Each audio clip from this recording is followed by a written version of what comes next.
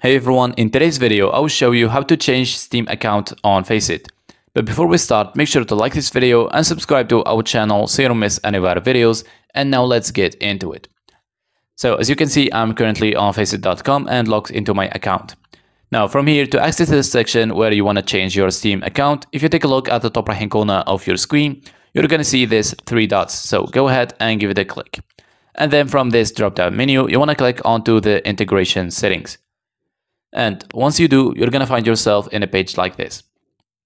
Now scroll down to the game platform section, and then here you're going to find or see the Steam account that you have connected to your Faceit account.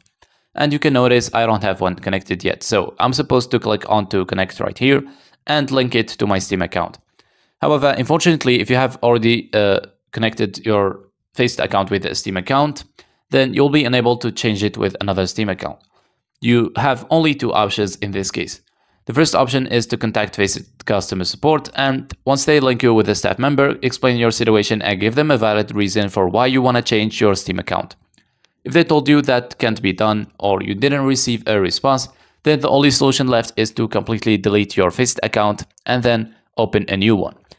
Now, if you want to go that far and delete your account, then check out the link that I left you in the description down below. It's going to take you to this page. And here you're going to find all the details that you need to know about how to delete your Faceit account. After you make sure you read everything in here, you can scroll down and click onto the submit request button here underneath.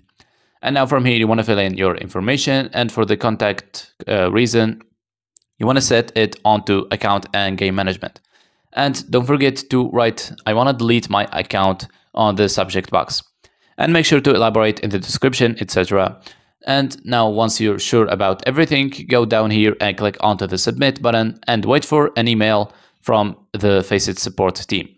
And after your account is completely deleted, you can go ahead and open a new one and make sure to connect it this time with the right Steam account. And that's it. Thank you guys for watching this video. I hope you found it useful and see you in the next one.